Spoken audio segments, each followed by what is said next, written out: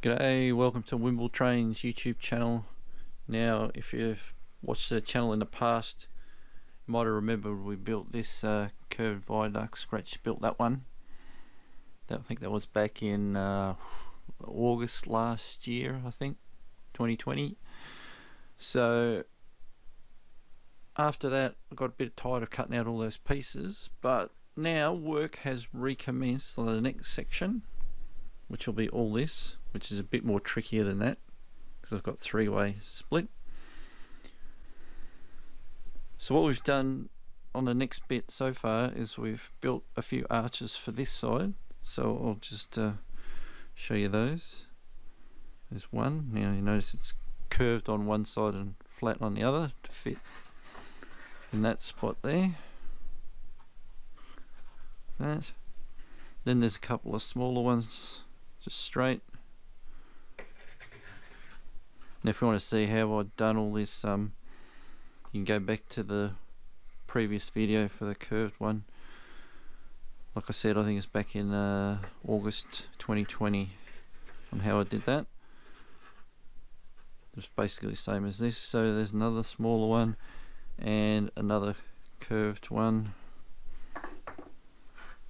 to go down the end. And then if I show you this bit here, this is the bit that's going to go on the outside.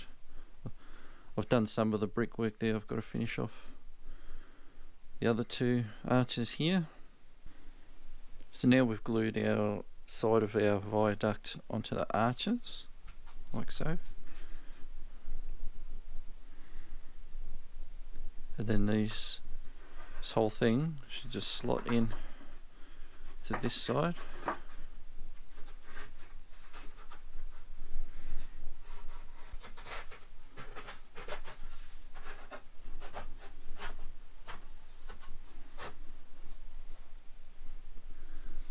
If it lines up with the edges, which it does pretty well.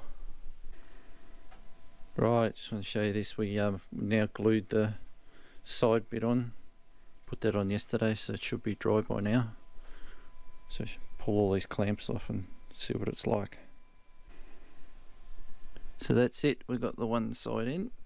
That's glued in now, so it's not going anywhere. So now we've got this bit in. The next bit we're going to do is around here.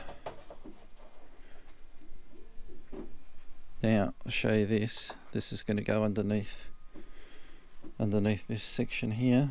Now this bit here was rather tricky to do because it splits off into two and the width of this and this doesn't equal this, so yeah, these had to sort of meet a bit short of that, but that's alright. That'll all be hidden under there.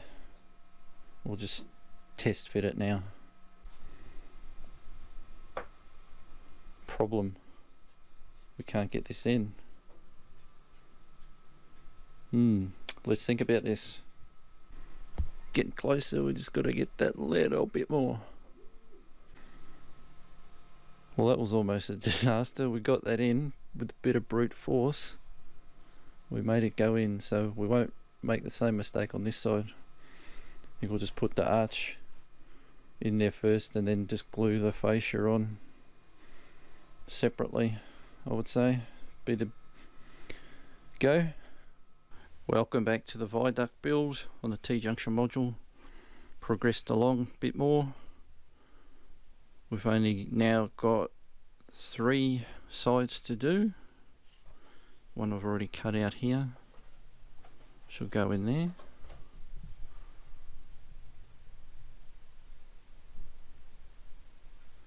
And then another one here, so I've got almost ready. It's just got to be cut to length, and then once that's done we'll be able to put the last side in around here and then just put some little walls in there across between the different viaducts. So that's it for now. We'll finish it off soon, hopefully. See you soon. So now we have all our sidewalls on the viaduct. Now we're going to add some buttresses to it to finish it off. So I've glued the first one there.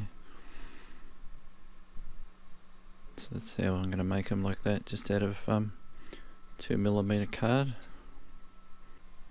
Yeah, so once we have the buttress in place on the outside there, I'm going to put another little piece on the inside, like so, and then just wrap that paper around. That one's being held in place at the moment, so we'll see it after it's done, how it's going to go. And then we'll have some capping stones, which I've also done on 1mm card here,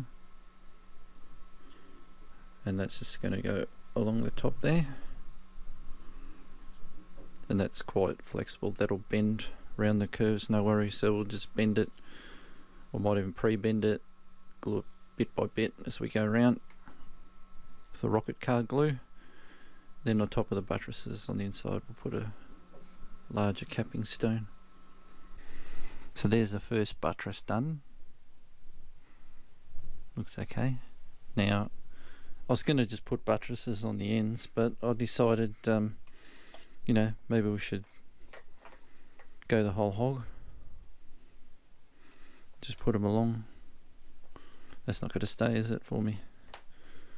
It's going to cause me trouble.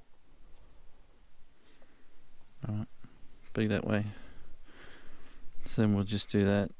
I'll put them all along here. So that means I have to make another 18 of those. There they are on the production line.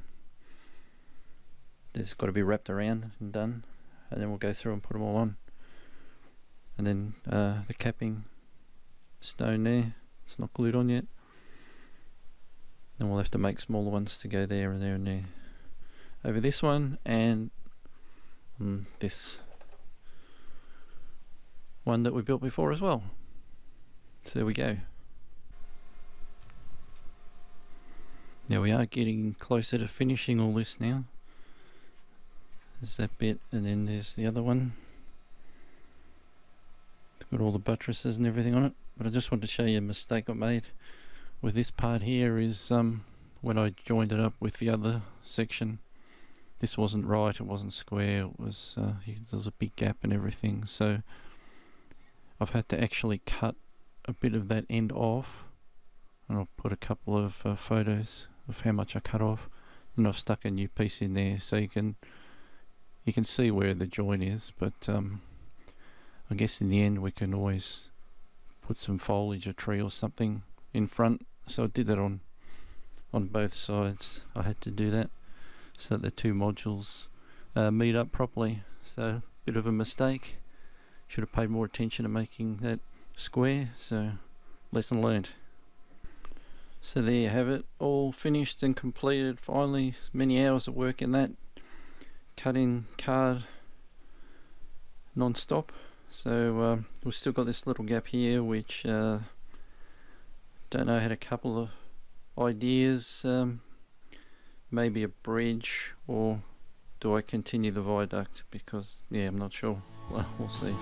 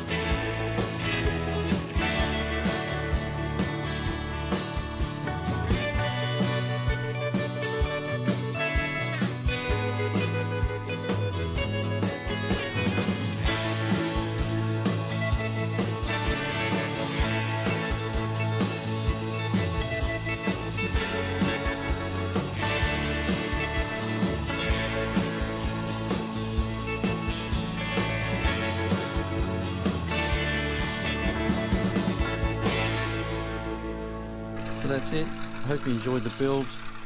I'll just sign off now and run a few trains across it, and we'll see you next time on Wimble Trains YouTube channel. This is John saying see you later and bye.